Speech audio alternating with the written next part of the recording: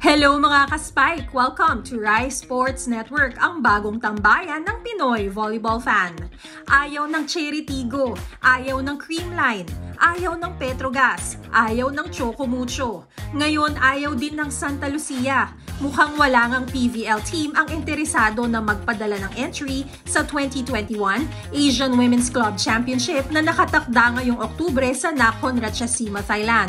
Ang pagsali sa prestihiyosong international competition ang isa dapat sa mga premyo ng Cherry Tigo bilang kampyon ng nakaraang PVL Open Conference sa Bacara, Ilocos Norte. Pero agad tumanggi ang crossover sa pagsali sa torneo dahil sa kabi-kabilang injuries sa apat sa kanilang mga player at sa pagkawala ni Jaja Santiago dahil sa kanyang commitment sa Saitama AYAW Medics sa Japan. Hindi nga rin kumagat ang ibang semi-finalists tulad ng Cool Smashers, Angels at Flying Titans. Dahil nga sa una, kailangan nilang magpahinga mula sa patayang schedule na pinagdaanan nila sa PVL. At pangalawa, kulang din ang panahon para makapag-ensayo at makapaghanda ng maayos para sa kompetisyon. Idagdag pa ang patuloy na pagtaas ng mga kaso ng COVID-19, hindi lang dito sa Pilipinas kundi na rin sa Thailand.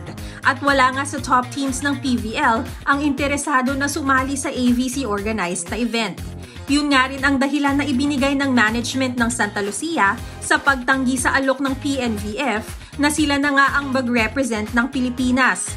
Sa isang statement na inilabas nila sa Twitter, sinabi ng Lady Realtors na bagamat nagpapasalamat sila na maimbita ng PNVF, pinipili rin nilang hindi magpadala ng entry sa Asian Women's Club Championship. We have determined that present local health requirements and regional conditions are not conducive to a safe and healthy competition. The safety of our delegation are first and primary in our decision, ani nga ng Santa Lucia. Another reason is that the team is right now recovering and resting after a hard-fought PVL tournament in Ilocos Norte. They need practice to get in shape again. Sinabi nga rin ng Lady Realtors na dalawa sa kanilang mga veterano na sina MJ Phillips at Del Palumata ay magiging parte na nga ng national team at mahihirapan silang maglaro nang wala ang mga ito. Dahil dito, bagsak na nga sa huling apat na team sa PLDT. Bali Pure, Perlas at Signal ang maaaring magpadala ng team sa Thailand.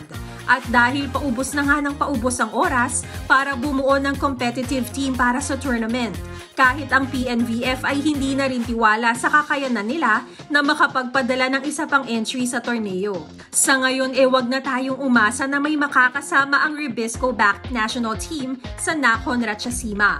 Sana naman next time ay magkaroon ng mas malinaw na pagpaplano ang PNVF sa mga ganitong sitwasyon.